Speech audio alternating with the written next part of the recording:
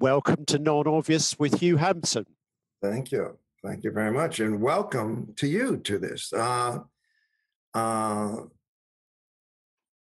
been a big fan of yours over the years, and I've even told you you're one of the most articulate people I've ever met in my life.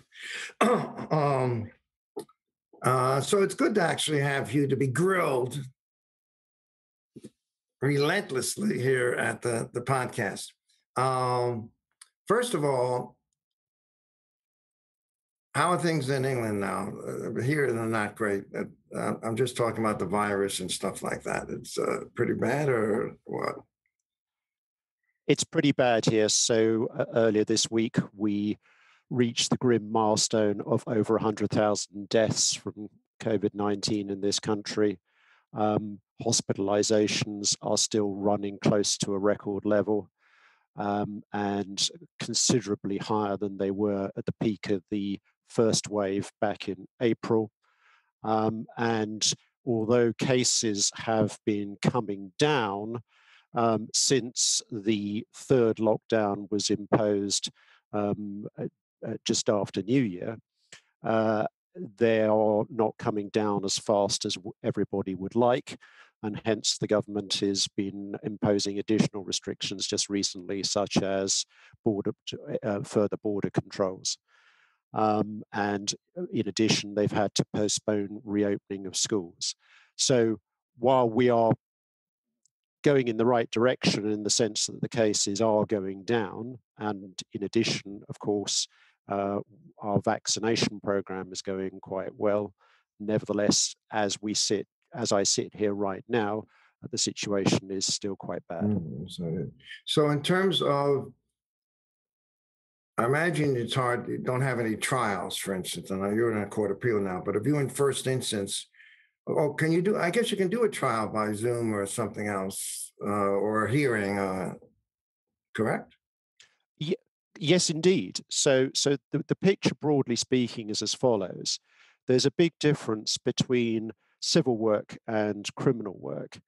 So far as civil work is concerned in this country, when we had the first lockdown back in March 2020, everything was put on hold in most jurisdictions for a little while.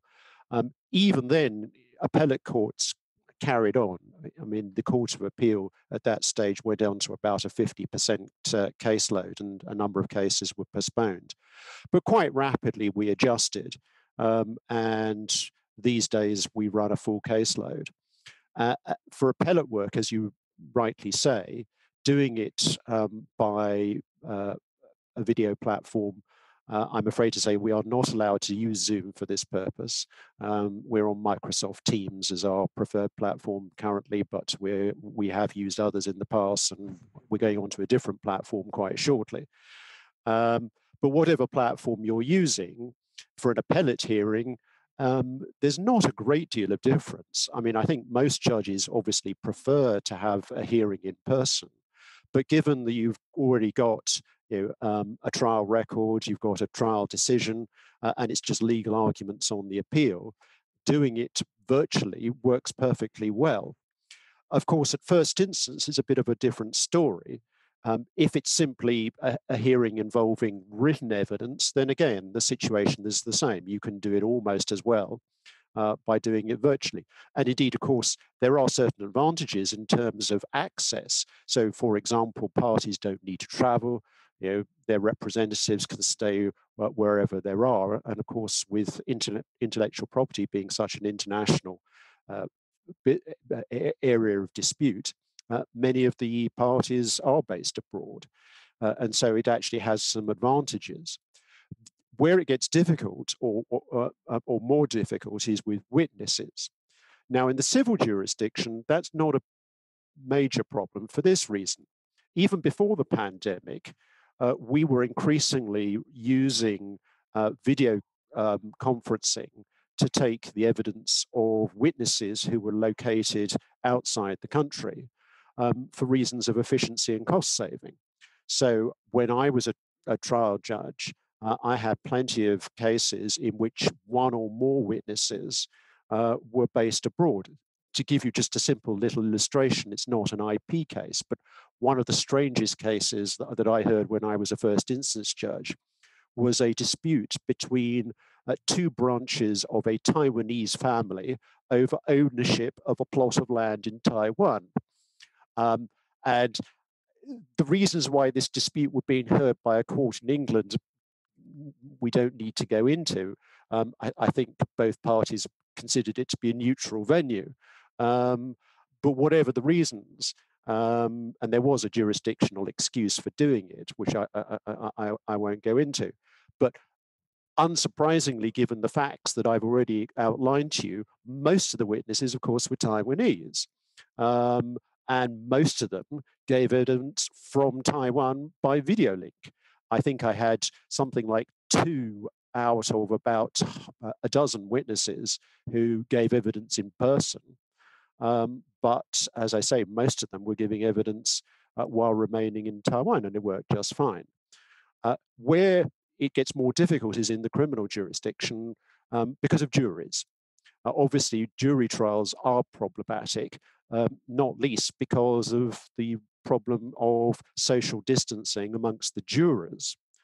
And the problem that we've had in this country with the criminal courts has been having courtrooms that are physically large enough that you can accommodate the jurors on a physically, socially distanced basis, together with judges and advocates and so on. Now, what's happened is that after about 6 months of the pandemic, by that stage, people have worked out how to go about this, and so what we've had since then is a number of the larger courtrooms around the country operating jury trials, and jury trials and being heard in other buildings, so not normal courtrooms. These have been called Nightingale courts on analogy with the Nightingale hospitals, and so various large halls and so on have been commandeered for this purpose, and jury trials are taking place. But the problem is that even with that, we're still not able to run as many jury trials as we did before. And so a considerable backlog has built up already and is getting worse. Okay. So that's really the problem area. Yeah, I can see that. Okay, so getting, you've been on a Court of Appeal, what, for 1.5 years or something, roughly, or? Just under that. So I was appointed at the beginning of October 2019. Okay.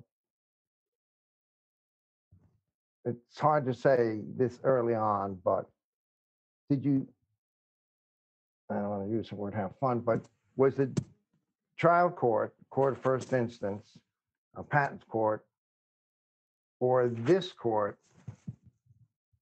not for talking about power or prestige, but just for what you do as a judge, which, do you have a preference, or is it easy? Yeah, I'm in a Court of Appeals. I prefer the Court of Appeal, but I clerked for 2 judges, and they both were, one was in the Second Circuit, one was in the Southern District, and they both thought district court was a better position. Of course, they'd go up if they were asked and all that other stuff, but what are your views on that? Well, I enjoyed being a first instance judge immensely, and I'm enjoying being in the Court of Appeal immensely. They're both great jobs in slightly different ways.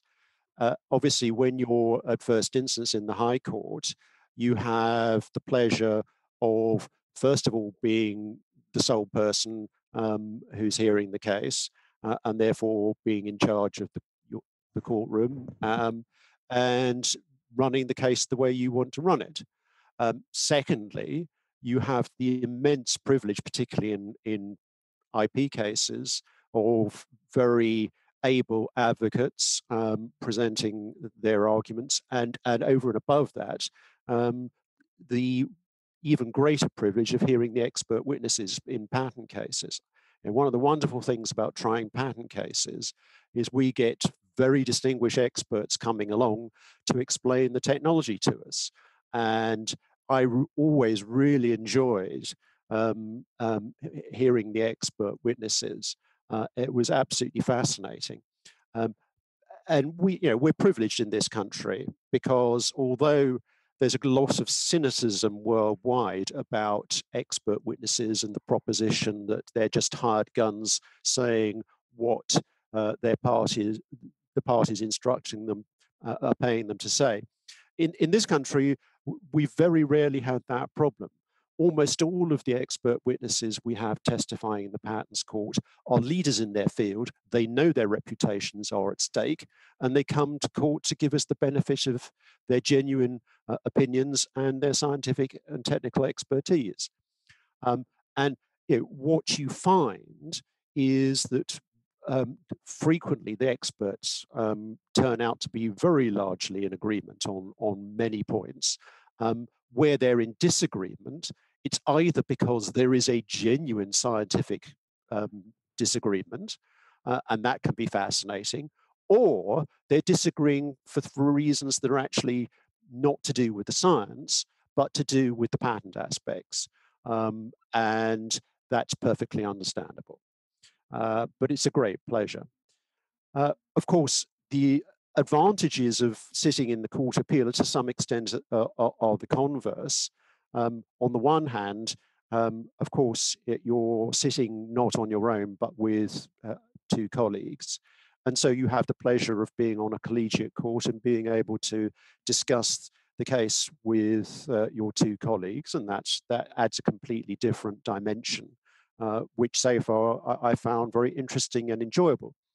To this extent that I would say that some of the most interesting cases that I've had in the Court of Appeal have been ones where the panel has been split. If everybody's agreed on the outcome, that can be fine. You can still have a very interesting case, but it gets even more interesting if the bench is split, because then you're debating amongst yourselves as to what the right answer, as well as with the advocates, and I've found that absolutely fascinating. There is the downside of not hearing the witnesses, but on the other hand, the advantage that carries with it is that a lot of the hard work on the case has been done for you by the trial judge. Now, I was notorious when I was sitting in the patent court for rendering lengthy judgments, but I didn't do it for the sake of it. There were reasons why the judgments were long. The first and foremost reason was that frequently at first instance you have a large number of issues to decide, both factual and legal. But by the time the case comes on appeal, you've got fewer issues, particularly on the factual side. Generally speaking, that there won't be any factual issues. And so it's mainly just legal issues. And so you can concentrate on those. And so a lot of what you might call the grunt work that you have to do at first instance, you don't have to do in the Court of Appeal. And that gives you a little more time and leisure to think about some of the complicated legal points that come up. So, as I say, I enjoyed sitting at first instance. I'm enjoying sitting in the Court of Appeal as well. Okay. So, CJ, you used to be ECJ. You have what the most, I think, references of anybody, 14 or something along those lines. First question is, do you have that many references? Because the court opinions are so unclear that you need them to look at it again? Or is it that your situations are so novel, they've never looked at it before, so a combination of? Well, so it's a good question, and I need to try and explain it a little bit. It's true to say that I made 14 references to the Court of Justice, and I'm not aware that any other individual judge has made so many. But one needs to put that into context. Firstly, those references were made over a period of nearly 15 years, starting in 2004 through to 2019. So I actually was averaging only about one a year, slightly less than one a year, if anything. Secondly, of course, part of the reason why I was making references was because of doing intellectual property cases. And we have a number of areas of intellectual property law which are extensively harmonized. So, notably, trademarks, copyright, designs, of course, copyright to a fairly large extent, and also supplementary protection certificates. So we've got all those different areas of law which are substantially EU harmonized. And therefore, when legal questions came up, the ultimate arbiter, this of course being pre-Brexit, was not any domestic court, but the CJEU. So if you wanted to find out what the answer was, then the obvious thing to do was to refer to the CJEU. And in the course of that time, we had learnt in this country that there wasn't a lot of point, if you got a clearly referable point, leaving it to the appellate courts, because if you did that, all you were doing was imposing delay and cost on the parties. So if sitting in the patents court, for example, I have a case about a supplementary protection certificate, and it's clear that there's a point that needs to be referred to the Court of Justice. Well, it made sense for me to do it rather than wait for the Court of Appeal or the Supreme Court to do it for those reasons. And so, we got pretty much into the habit of doing that in appropriate cases. And that, of course, creates a dynamic of its own. So again, supplementary protection certificates is a very good example of this. What happened was that the pharmaceutical industry and their professional advisors across Europe soon came to learn that here you had a specialist court which was expert in this field, which was ready, willing, and able to make references to the Court of Justice where that was needed. And so what happened was that they brought the cases before us because they knew that they could get the issue sorted out. And of course, it didn't necessarily mean that they were going to get a decision in their favor, but at least they would find out what the law was. And generally speaking, that's what the parties wanted to do. So there were a number of reasons for that. It's true to say that in some of these fields, the decisions of the Court of Justice have a habit of creating a need for further references. So again, SPCs is a very good example of this.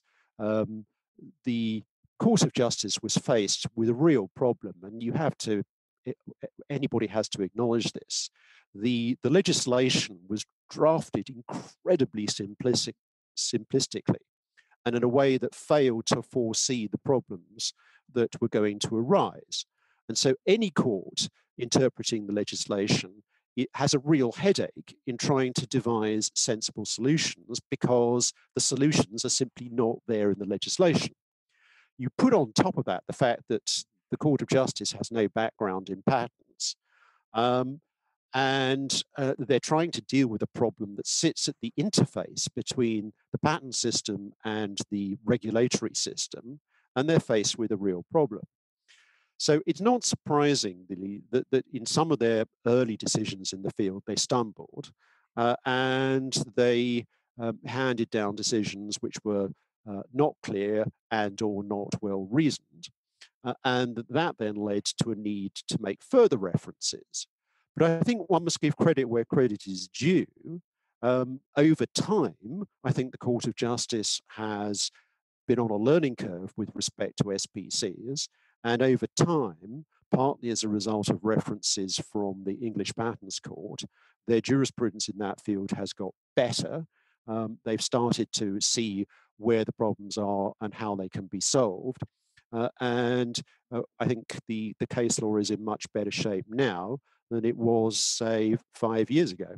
Yeah. Well, now we have Brexit, which, technically speaking, their law is not going to be controlling in the UK. But with globalization, there's a tendency of courts to look at other courts in other countries. For instance, UK, Germany, the Netherlands. I think there have been some help, or looking to them and seeing what they're doing. Or, of course, it could be the U.S. or something else. You think that is still going to go on, that courts will look to outside of the UK, or people outside the UK will look to you? I'm talking about judges now. Of course, you realize all this has happened because of the Fordham IP conference. I don't want to take complete credit for it, but so to what extent is this sharing or thinking or interplay, to the extent it did exist, do you think that will continue, or is everyone going to go into their own little place, the UK and Europe?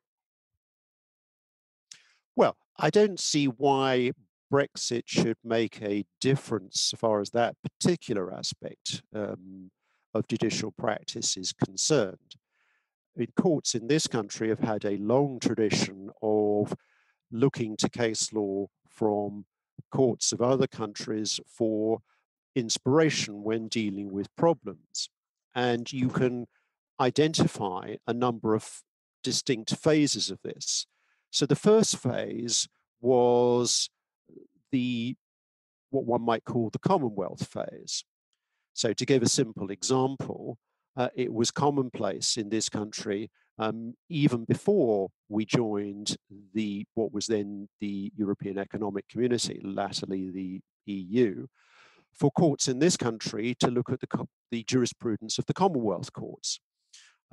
So you can go back to the 1960s, say, look at decisions in the House of Lords as it then was, now the Supreme Court, and you will find frequently reference to decisions of the High Court of Australia or the Supreme Court of Canada, and so on. So, and that was, of course, because they were all part of the same common law system. And if you are talking, for example, about contract law, the basics of contract law were the same throughout the Commonwealth. And so the courts in this country knew that they could get assistance by looking at decisions, particularly authoritative decisions from courts of other Commonwealth countries. So that's stage one. Stage two is that even independently of the EU, from the 1970s onwards, what I would call the comparative law method became increasingly influential. And what I mean by that is that the academic discipline of comparative law really got going in the 1970s and following. And that had quite an influence on the approach of the judges. Because back in the day, I think the attitude of a lot of English judges was that, leaving aside the Commonwealth exception, where it was very largely the same law, there was a bit of a mentality of, well, we know best. What have we got to learn from other legal systems? But then the comparative lawyers showed the judges that actually, if you look at other legal systems, what you find is that they've had to face up to a lot of the same problems, and it can be very instructive to see how different legal systems have tackled these problems. So if you've got a problem in the law of tort, for example, and you've got a problem as to, let us say, I don't know, scope of recoverable damages, Well, this is not just a problem that we have to face in this country. On the contrary, any court that's dealing with tort claims is liable to have to deal with these kind of problems. And so it can be very instructive to see how, for example, a civil law system uh, deals with that kind of a problem. And so what the comparative lawyers did was they started comparing how, for example, French and German law would tackle problems like that as compared with how English law. And then what happened was that academic articles written in that way were being cited, in particular in the House of Lords or the Court of Appeal. And so the judges were educated in the comparative law method, and they learned that, yes, actually, this could be quite educational.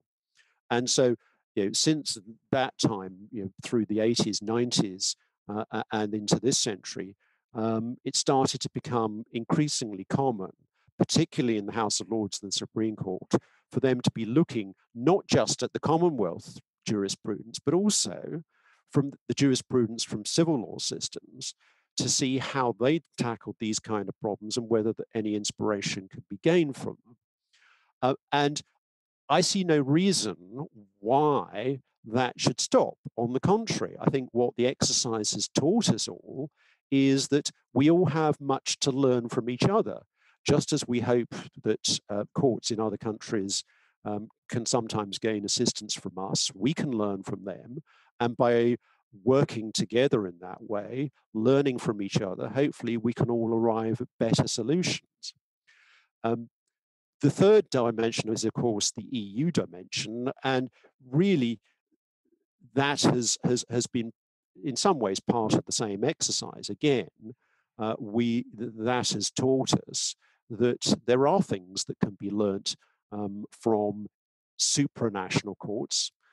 And in parallel with that, of course, we've had the jurisprudence from the European Court of Human Rights. And again, since the advent of the Human Rights Act in this country, which came into operation in 2000, we've had the exercise of looking at the jurisprudence of the European Court of Human Rights as well as the Court of Justice of the EU.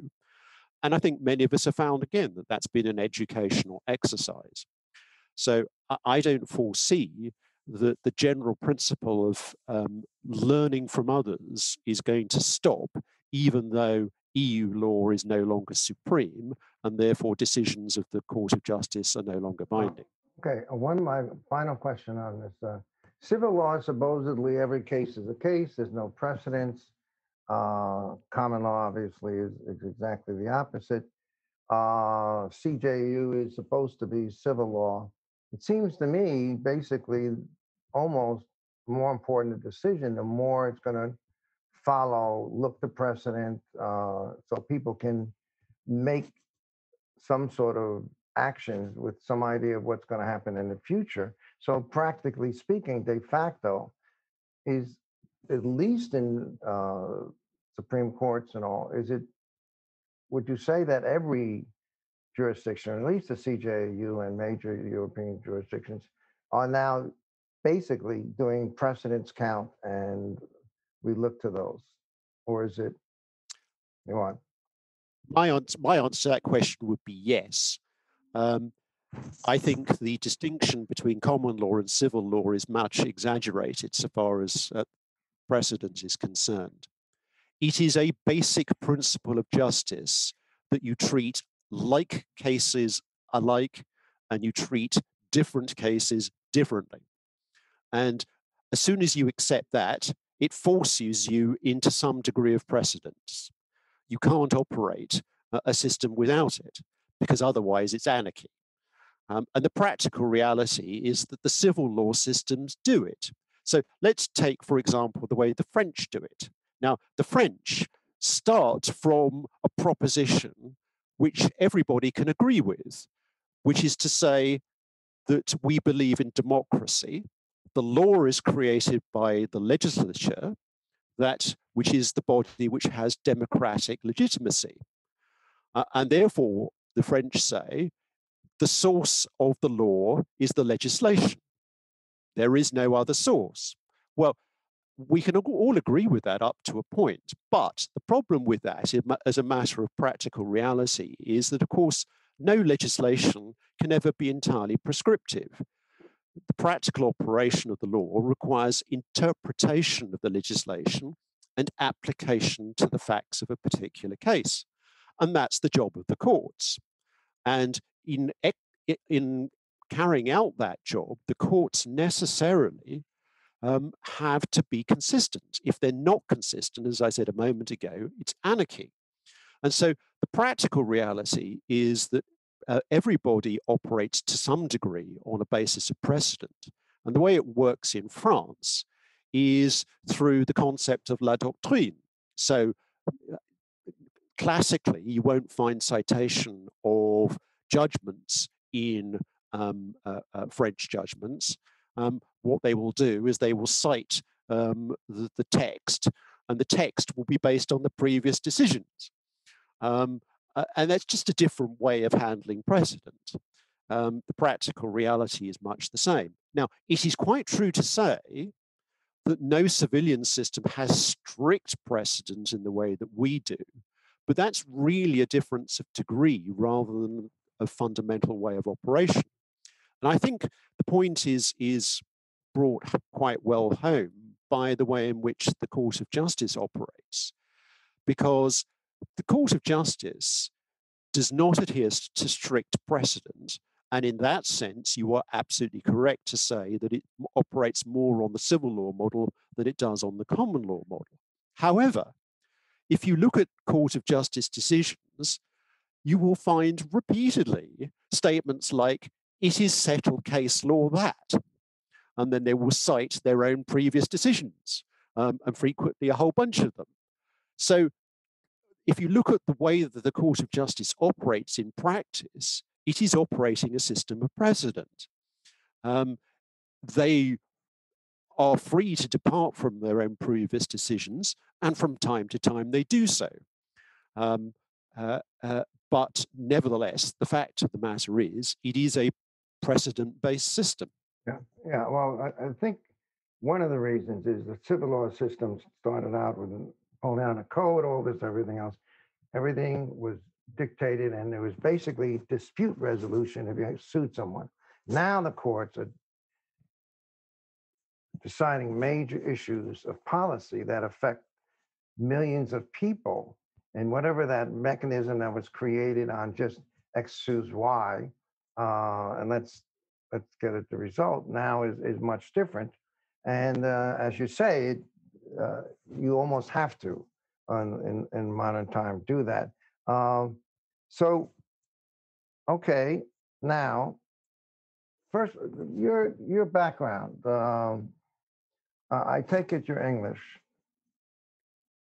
Yes. Correct. And but you go. Although I'm proud to say that, like many English people, I have roots that are in part from outside England. And in my particular case, I'm proud to be 1/4 Alsatian, meaning that my grandfather came from Alsace, which is these days a part of France, although in history it's been contested territory. So your grandfather was German or French? Well, he spoke 3 languages. He spoke French because that was what his parents spoke. He spoke German because when he was a child, it was Alsace was under the control of Germany. And with his school friends, he spoke Alsatian dialect, which is a bit like Schweizerdeutsch. And he then came to this country and spoke English.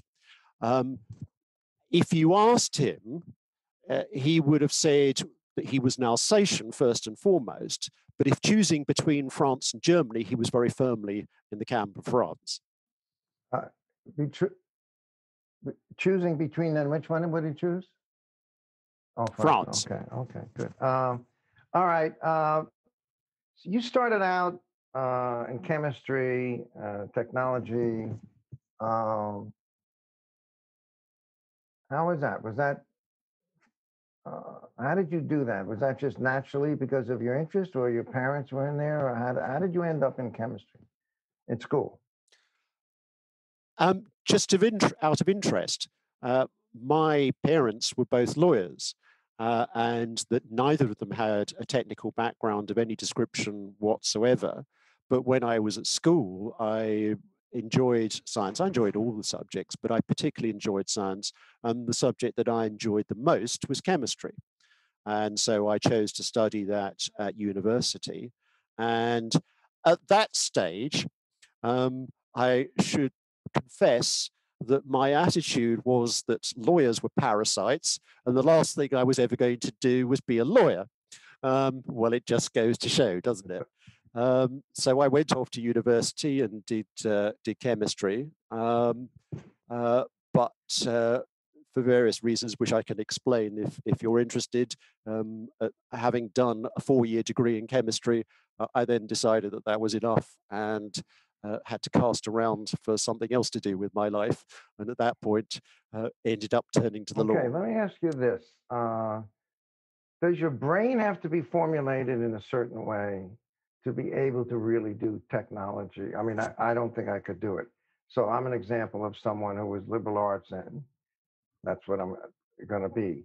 So, in terms of either students who might want to go into technology driven law or something else, should we really tell them you should have science background and everything else, or that you can adapt at a certain point and be as effective in that as someone with a science background? Or is it the brain has to be that way in some way? Does that make sense? Well, there's two aspects to it, aren't there? First of all is natural aptitude, and the second is education. So I certainly would agree that in order to do technically complex cases, you need to have the natural aptitude. Whether you need to have the education is another matter. Um, Certainly in this country, it is true to say that most people who do patent work have science, technology, engineering, mathematics, or medical degrees. Um, and that has become steadily more true over time as science and technology has moved on. Uh, However, I would not say it's essential to have a degree in a STEM subject, provided that you've got the natural aptitude. And the great example I always like to quote is my late colleague Henry Carr, um, who was a brilliant patent uh, barrister and judge, but he did not have a degree in a STEM subject. He had a law degree. And he simply had the natural aptitude that he was able to cope with dauntingly complex technical cases, despite not having had that level of formal education in the subject. So I don't think it's essential, but it's certainly Okay. helpful to have the Okay, so education. you're in a court of appeal now, and you have 3 judges, and technology case, let's call it patent, comes up, and the other 2 have not had, uh, let's say, the birthright of being able to do this or the education, uh, but have look at this in a way that might be different than looking at it someone who has that background. Does that ever come up? Yeah, that the liberal arts person might see the case this way, whereas the technology science person sees it this way, uh, or not? I mean, does that affect judges at that level? Would you say how they approach it?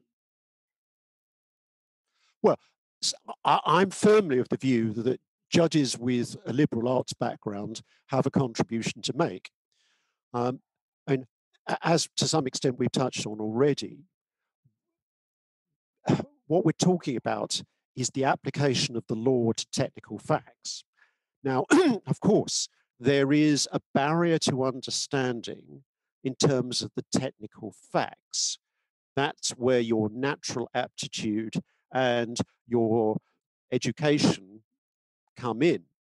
But once you've got over that barrier and have got a sufficient understanding of the technical facts, then we're applying the law.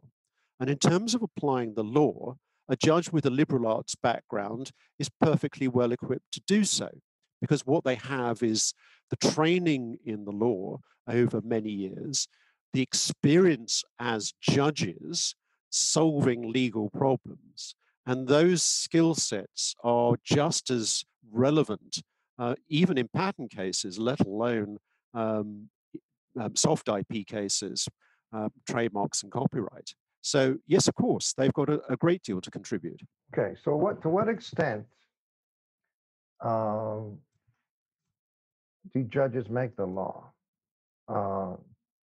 as opposed to simply either following precedent or the legislation or something, or that they actually look at all these facts and say, as a policy matter, this should be the result, and maybe that's the way they're going to go. Well, the expression, do judges make the law or not? Well, how do you come out on that? Well, I subscribe, excuse me, I got a frog in my throat.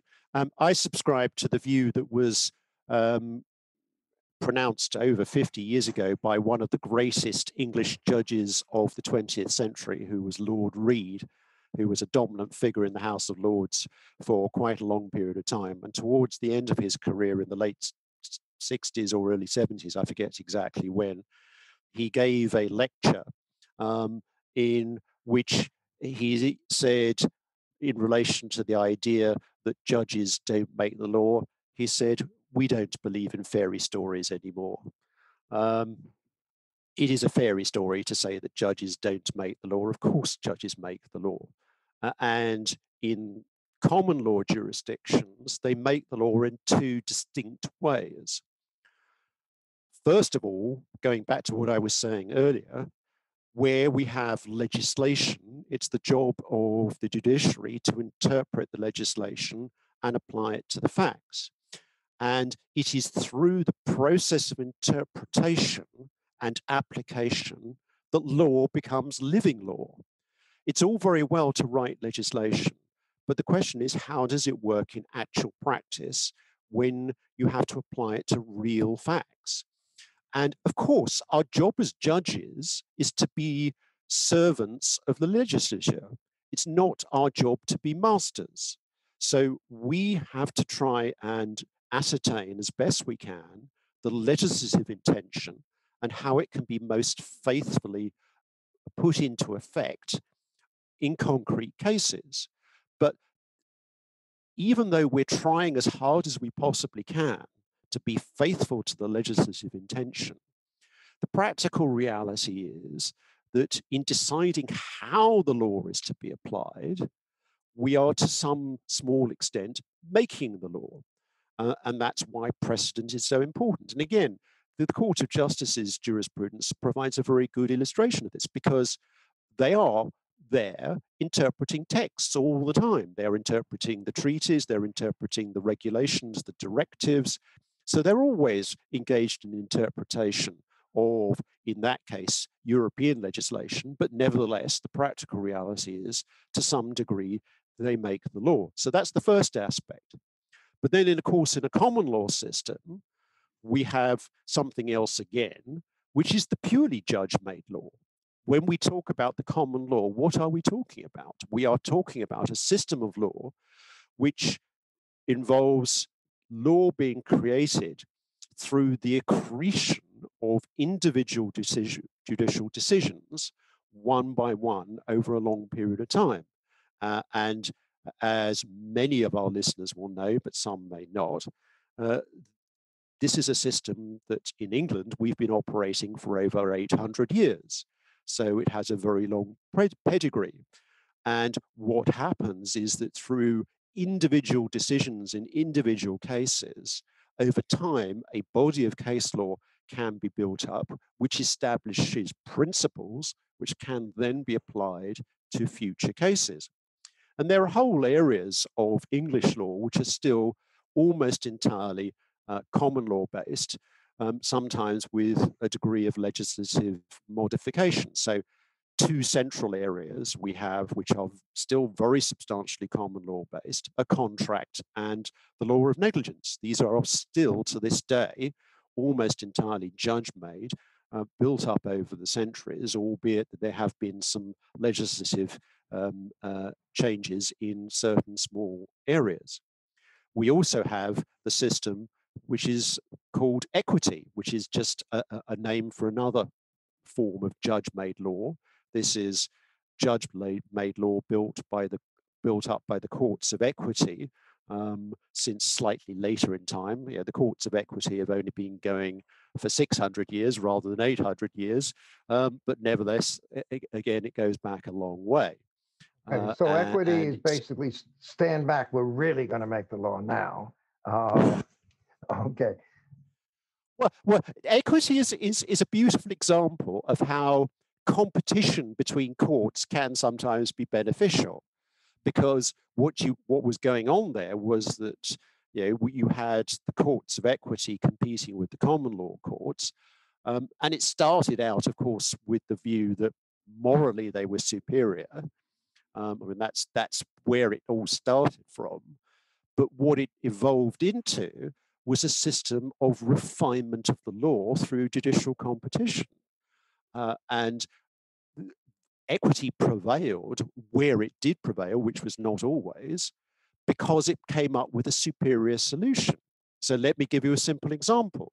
It was the courts of equity which invented the remedy of an injunction. That was a remedy that was unknown to the common law. The courts of equity invented it, and that invention prevailed because everybody came to appreciate that actually, to have a workable system of enforcement of the law, you need the remedy of an injunction. Simply having damages as a remedy is not good enough. So that innovation of the courts of equity stood the test of time. Oh, well, that's a very good example. Let's go to your private life again.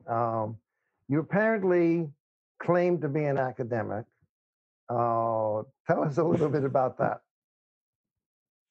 Okay, so the day job, which is how I earn my living, was first as a barrister and secondly as a judge.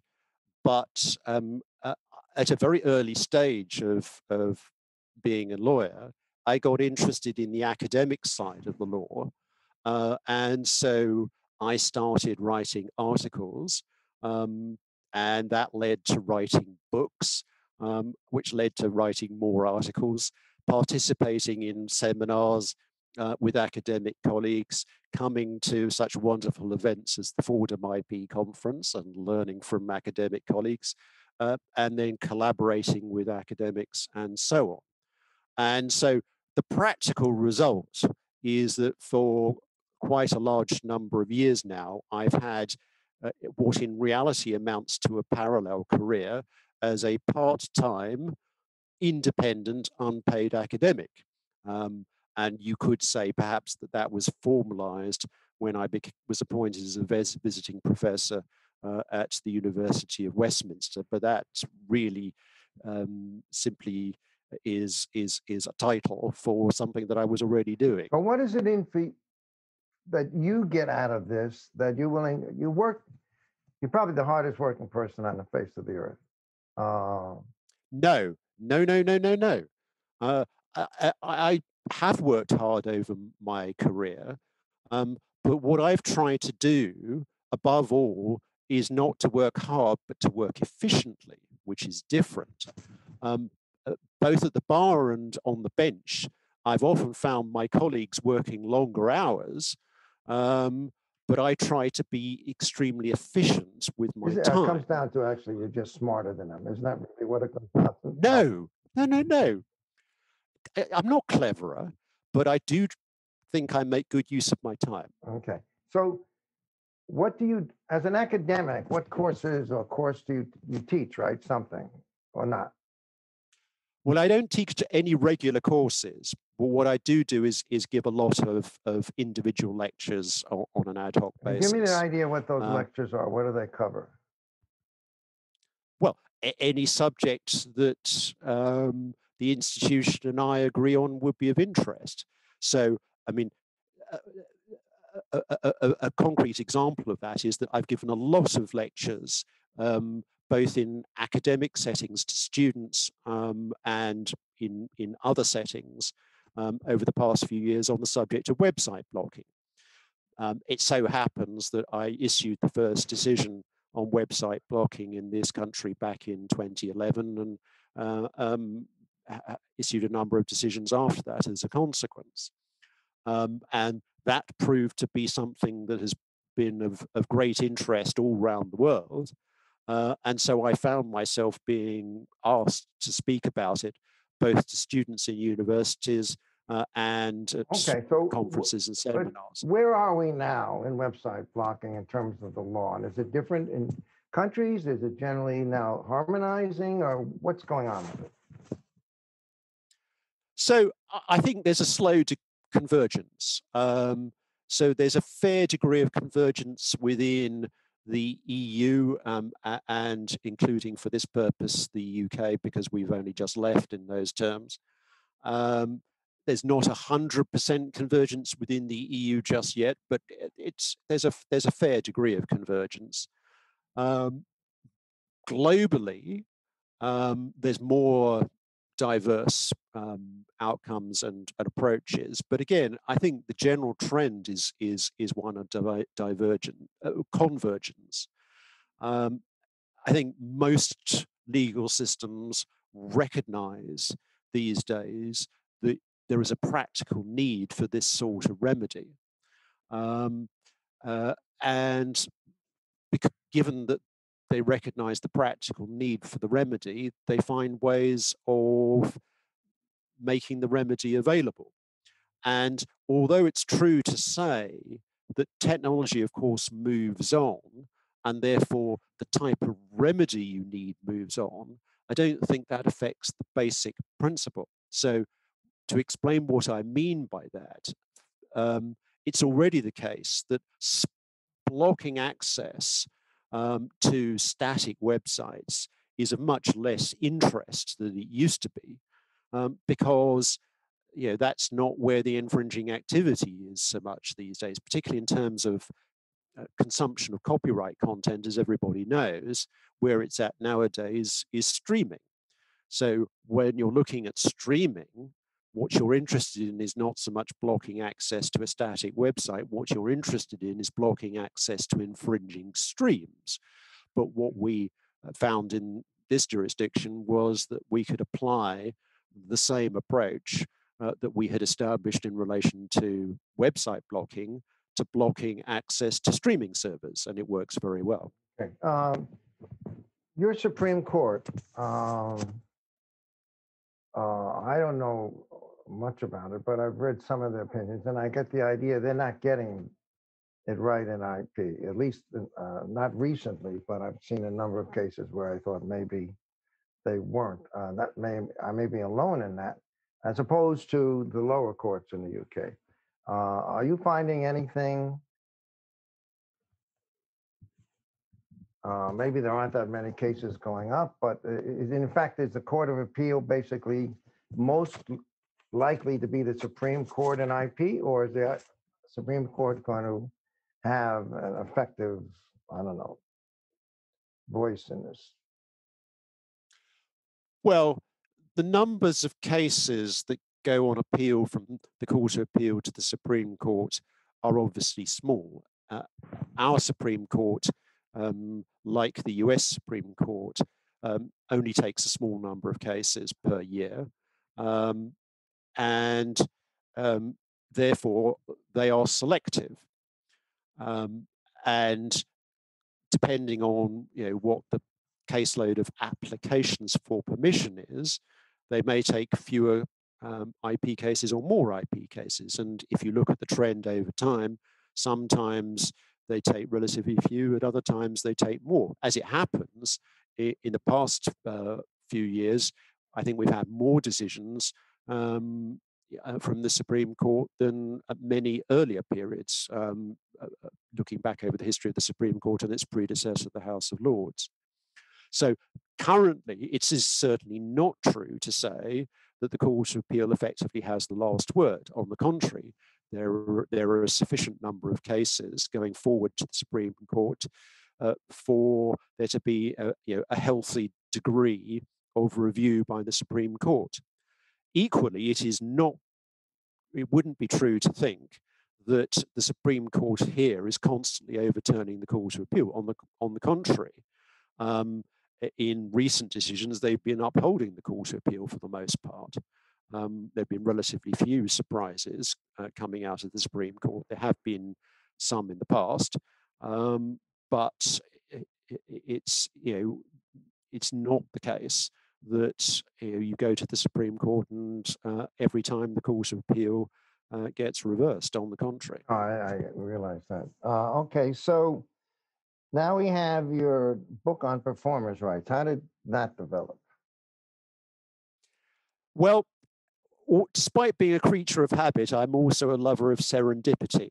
And it's a curious story. So the way it works is this.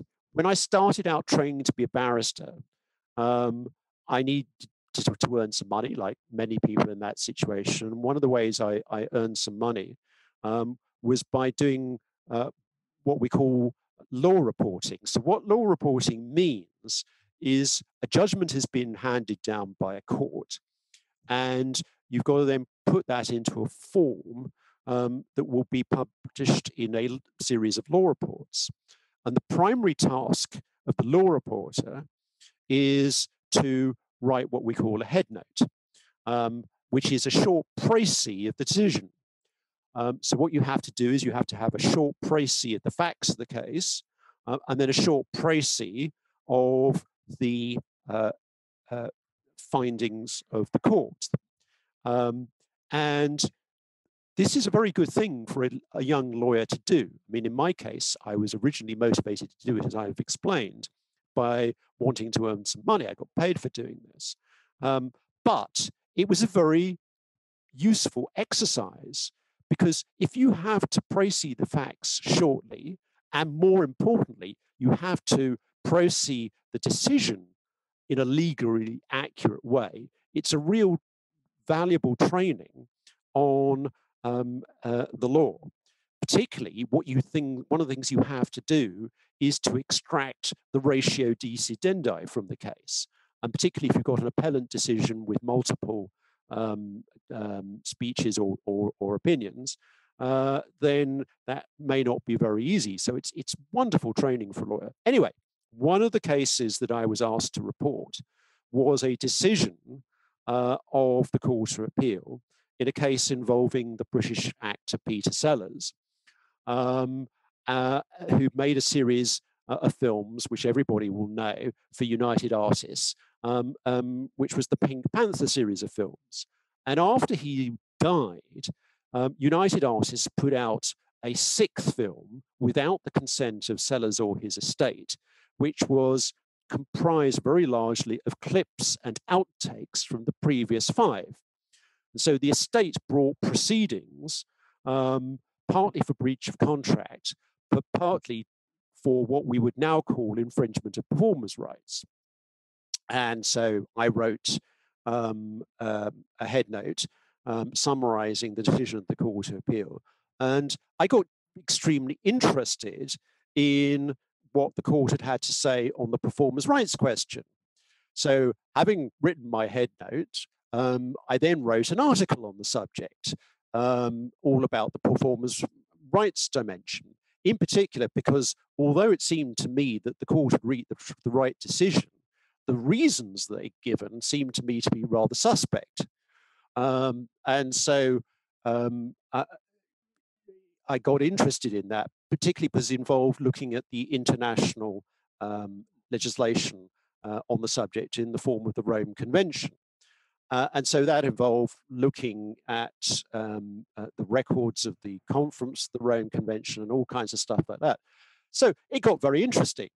And around the same time, we had a new Copyright Act in this country, which was the Copyright Designs and Patents Act 1988, which put the whole protection of performers' rights onto a new statutory basis. So after I'd written my article, I got the idea, hey, wouldn't it be useful to write a book about performers' rights, which would first of all cover the old law, which had been the subject of the Court of Appeal decision, and then introduce the new law in the 1988 Act. So that's how I came to write the book. And that came out in 1990. So I'm astonished to think that's now over 30 years ago. And I found that a very enjoyable and interesting exercise. And I've had the support of my publishers to produce a number of subsequent editions. And I'm currently putting the finishing touches to a 6th edition, which will be published later this year. Yeah, well, I actually think, Richard, that you're probably one of the most productive people I've ever met in my life. Well, that's fantastic. Now, what are you doing with that money? You about buying a second house from this book or what? Certainly not. No, it's a very niche subject, and it's never sold very many copies. I think I can say without false modesty that the book has a good reputation, but not many people actually buy it. Well, first of all, what does it cost? Oh, it's quite expensive. Law books in this country are incredibly expensive. Well, give us an idea. Frankly, I don't know off the top of my head, but I think the 5th edition retailed for something like £180. So it's quite a lot of money. It's worth it. So we will now, IP Institute is going to buy this, and it better be good. That's all I'm saying. All right. Okay. So trade secrets apparently is something that interests you. Yes, indeed it is. How did that happen? So it happened through my practice at the bar, where I got involved in litigating a small number of trade secrets cases.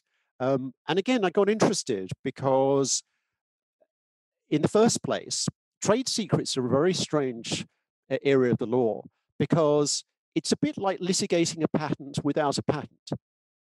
So you've got all the stuff about understanding the technology and encapsulating the technical advance that the claimant is trying to protect, but you don't have a patent setting it all out for you.